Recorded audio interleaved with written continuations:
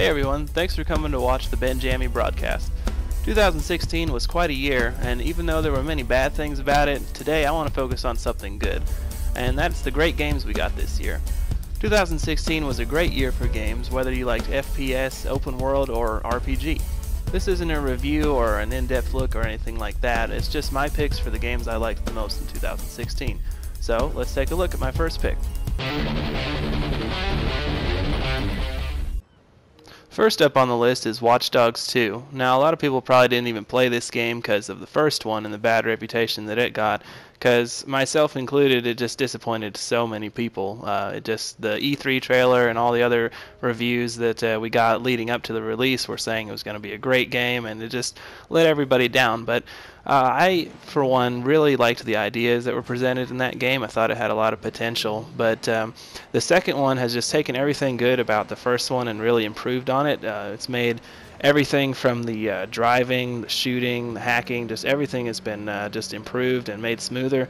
It's still not like the smoothest on the driving. The driving could be a little better, but at least this time around you can have fun and you not feel like you're tethered or something when you're driving. That's how it was in the first one. It's like when you tried to turn, your whole car would just kind of grind along the pavement and you couldn't really get where you were going. But in this one, I feel like that's really been improved and made better. Not only that, the character himself, he's a lot more enjoyable just to be around, because the first time around when we had Aiden Pierce, he was just really somber and just not very much fun, and his motivations were kind of stupid as well, because he was trying to get revenge for something that he basically caused and he did to himself, so that didn't really make a whole lot of sense. But this time around, the character we were given to play with, he's a lot more easygoing and enjoyable. And the story in this one, it's a little bit cheesy, but I think it's fun. And bottom line on this kind of game is just how much fun you're going to have with it, because I don't come to an open world crime game like GTA or Watch Dogs or something like that. I don't come to that for a story like what you would find in The Last of Us. So the bottom line on these games is how much fun you're having, and Watch Dogs 2 really delivers on that, in my opinion.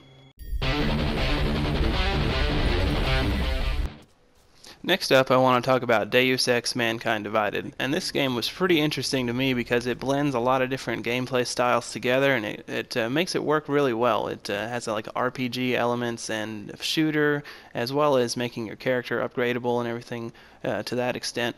If you haven't played any of these before, it's basically set in a dystopian, futuristic setting like that, and you're an augment, which means that you're a human that has upgrades implanted in their body. Like Adam is stronger, faster, and he has enhanced eyesight, and just everything about him has been upgraded to make him a better individual. And there's also weaponized upgrades that you can get for him later on down the line that make the game even more interesting. I haven't beaten it yet, but it's been a fun time so far, and like I said, it really brings together a lot of different tactics and ways to get things done. Like, for example, in one of the missions I had to do, I was tasked with going into a gangster's den and getting something out to take to someone that had hired me. And the first time I played it, I went through and things just went bad, and I ended up having to shoot everybody to get the item out. But later on, I decided I would go back and try that again, and I reloaded a different save, and I upgraded Adam to have a speech implant that he is able to read the facial patterns of people and just pick up on what they like, so he's able to talk through situations. And after I had that upgrade, I was able to go into the den and just get the item that I needed, and there was no violence, nobody died, and so that was cool. So maybe later on down the line I'll be able to go back and speak with that guy again and get a new mission. Just that sort of thing really adds to the game and makes it more enjoyable, because I really like the games that give you different ways to get things done, and Mankind Divided really delivers on that. So I would definitely recommend this to you. Even if you haven't played the other ones in the series, it gives you a good 2 or 3 minute long introduction at the beginning of the game that kind of brings you up to speed, so you shouldn't have to worry about that.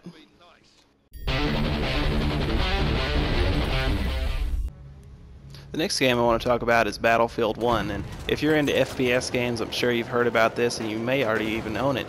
But I really enjoyed this game. If you've played the Battlefield in the past, the rest of the series, this one will feel really familiar. It keeps all the good things that we've all grown to love Battlefield for, and it expands on it. It can be a little bit jarring at first when you first start the game up because it is set in World War I, so there's not as many automatic weapons. I'm using the assault kit in the gameplay here, and that's probably my favorite one so far. But I do enjoy the guns in there because it kind of feels a little bit more even. Whereas in the previous Battlefields, if you started out and you just had the basic assault kit, and somebody else had been playing for hours and hours and they had all the upgrades and everything, just made it a little bit harder for you to kind of get the hang of the game. Whereas in this one, where everybody's a little bit more leveled out and the guns are all kind of the same, it's much easier to get the hang of and to become good at it. And I really enjoy it so far. The only thing that I have a problem with about it is that there's no hardcore mode, which is what I played on with Battlefield 3 and 4. So it's a little bit easier to get kills that way, and it just feels a little bit more immersive. But from what I've heard, they're going to be bringing in hardcore mode in the next few weeks or months or so. I'm not really sure when it's going to happen, but I did hear they're going to bring that in, and that's my only complaint about it so far. It's a great game, and it's a must-have if you're into FPS multiplayer games. And here we have Hitman 2016. Now, a lot of people didn't really like the way this game was released. They did the episodic release, if you weren't familiar with it, where they just put out a new level like every month for about 6 or 7 months, I believe. And the entire first season is out now, and I believe they're going to support this game for the next couple of years with a new level. I think maybe 15 new levels or so if they continue this pattern. But if you can get past the episodic release and having to pay for each level separately, then it's definitely a great game. This is my favorite Hitman game by far. The only one that I think was close to being this good was Blood Money, and this is the closest thing we've gotten to that since then. A lot of people didn't like the way Absolution was handled, where it was just kind of a weird story, and it just didn't really fit with the way that 47 should be portrayed. This one definitely fixes all those. It's definitely classic Hitman, and you get to go about the levels the way you want. They're not linear in any way. There's usually 2 or 3 targets per level, and there's a multitude of ways to take down your task and to get your objective done. I really enjoyed it. I thought it was a great game, and like I said, if you can get past the way that they released the levels, then it's worth experiencing. Plus, about that is I believe the whole season right now is on sale on the PlayStation Store. While I'm making this video, I think it'll be on sale for the next few days. So if you're interested in playing this and you've been holding off because of the way they released it, now is a good time to jump in because I believe you can get the whole game for about $30.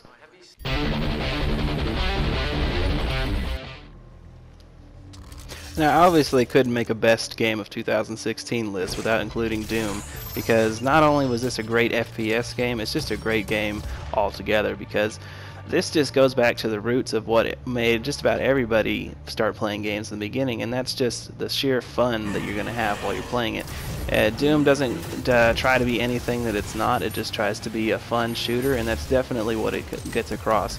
All you have to do in this game is just shoot and get to the next objective. And that might sound kind of repetitive and like it would get old, but the way that it's approached with the different tactics and weapons and just the gore and just the fun that you're having, it never gets old to just plow through like waves and waves of demons. And that is definitely what they set out to accomplish, and I think that they did that in spades. If you haven't played this before, this is a great game. I would definitely recommend this. And also, you don't have to know anything about the Doom games in the past, because this one will catch you up with it. I think it's a reboot, actually. It doesn't connect with the other games. So if you have played them, you're already going to know what's going on, and even if you haven't, then you're going to know the basic gist of it within the first 30 seconds of the game. So I would pick this up if I were you and you haven't played it before. Now, BioShock might be an older game, and it's a remaster, so it's technically not like a new entry into the 2006 lineup, but this is definitely worth putting on there just for the sheer fact of how great all of these games are. And you get all three in the remastered collection. If you didn't know, you get BioShock 1, 2, and Infinite. I'm currently playing through the first one. I tried to play it back when I had a 360, and even at that point the game just looked really old, and it just wasn't very much fun to play because of the graphics, and the gameplay just wasn't up to par with the way it is now. But coming back to it after they've remastered it and they've redone the gameplay, it just feels a lot better. It's not, it's not definitely not going to be as smooth as something that just came out now, such as Battlefield 1 or another first-person shooter like Doom, but it's a lot more enjoyable, and they've made the graphics way better. So even if you have played it before, it's definitely worth experiencing again, just to kind of go back and enjoy that world, because these games really are interesting and they have a lot to bring to the table, not just because of the gameplay, but the stories are really fascinating. I would recommend this even if you have played it before. The last game on the list is Skyrim Remastered. I know it's kind of bad to have two remastered games right there at the end, but this, I just couldn't make this list without putting it on there, because Skyrim is just going to be one of my all-time favorite games from now through eternity, because there's just so many things to explore and discover, and so many ways to play this game, that it's just awesome to be able to go back and to experience it again, especially now that it's been remastered and the graphics look better and the gameplay has been enhanced a little bit, as well as the addition of mods. Now, I've never played on PC. I'm just not good enough with computers to be able to get all that stuff down, but it's really cool to be able to play with mods. I know everybody's that's on PC has been experiencing that, since it released in 2011, if they had it on PC, but now that it's on PS4 and people that aren't as good with computers can experience it, it's really kind of opened up a whole new world of ways to experience this game, and that alone is almost just made me want to buy it by itself, just being able to experience the mods. And going back and playing this game, it's really aged well. There's not a whole lot of complaints I have about it. It's controls well, and there's, like I said, there's tons of things to do and ways to play this. So I just couldn't make this list without putting it on there. But anyway, guys, that's going to wrap up my video for the top picks of 2016, in my opinion. If you didn't see something on here that you really enjoyed, why don't you put it in the comments and let me know what you liked about 2016, what your favorite games were, and also if you liked these games that I mentioned, let me know what your favorite part of those were. Anyway, I hope you enjoyed the video. Sorry, the editing and the audio is a little bit, but I'm still getting used to all the tools on the PlayStation and the editing software and everything like that. So stick with me, and I'm sure the videos will get better. Anyway, thanks for stopping by.